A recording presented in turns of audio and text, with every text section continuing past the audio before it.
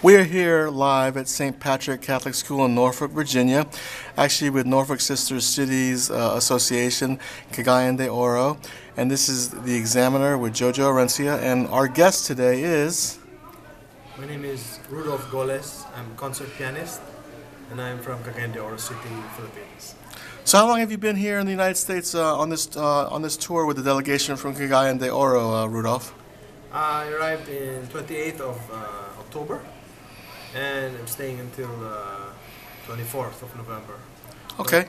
But the delegation, the Sister Cities program is about just 4 days of this week. What got you interested in working with Sister Cities, and specifically on the Safe River issue in CDO? Yeah, definitely our environment in CDO needs a lot of attention, especially nowadays when typhoons are getting stronger, rains are more frequent, and luckily I got invited to Norfolk to meet the Sister City group, and they just opened up to me a whole possibilities of networking, either through environment or education or even artist exchange program. Okay, and now the Cagayan de Oro obviously is a coastal city, so the rivers and the water exposure is pretty big. How big are the waterways or the rivers in that area? Yes, nature has given us a river that runs through the city of Cagayan, but the nature of the river is that it can expand to proportions that can actually be dangerous to human life. And in fact, I'm sure you've heard of the news 3 or 4 years ago of the big storm. So it's not your Pacific River, your quiet river, not your Lafayette or what other rivers here, but it really is a volatile river and has potential for real damage. Okay. And so we need really to put attention on how to manage our environment as a whole in order to have a safe river. And you spoke earlier about the type of pollution that sort of is dumped into the river, and on what level.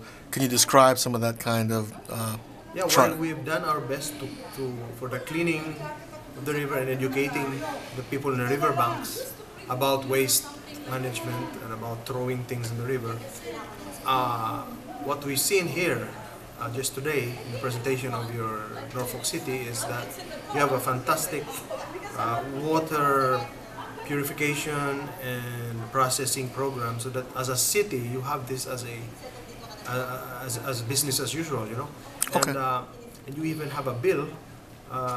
You pay a bill every month, aside from your water bill, for the cleaning of the city river, city pollution. So this something like that would probably be needed in a city like Cagayan, where river is central in our city life. Gotcha. Well, I'm glad you're taking on that issue, Rudolf. Can you tell the audience what you've been working on these days? Anything coming up as far as a new album or where you might be touring? Yeah, after this I'll be flying to Los Angeles. I have 2 events there. One on Friday next, that's 14th of November at the Redondo Beach Performing Arts. So see you there. Where can they get tickets, Rudolf? Just at the gate.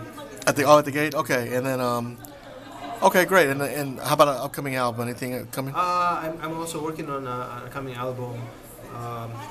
Basically, it'll be titled Ancora or Encores. It'll be live performance pieces that I've done through the years, and I'll just compile them in one album. Okay. And I think it's gonna be great because of the live quality of it. Can you tell our audience about if you have a Facebook or a website that they can refer to? Yeah, just search me at Facebook. That's Rudolf Golez. That's R-U and with an F. Then Golez is with a Z. Or I also have a website. That's rudolfgolez.weebly.com. Good stuff. Thanks, Rudolf. Appreciate your time, and we look forward to your concert today. Thanks.